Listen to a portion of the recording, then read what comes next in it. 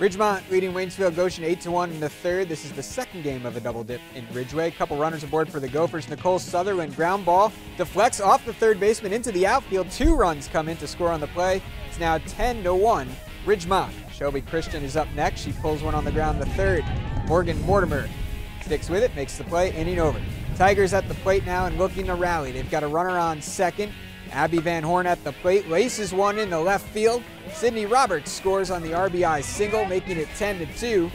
And then Bailey Dyer keeps things going with a hard hit ball up the middle. Come on down, Abby Van Horn. She scores the Tigers' third run of the game. And Waynesfield Goshen comes from behind all the way back. They win game 2, 13-10, after winning game 1, 11-3.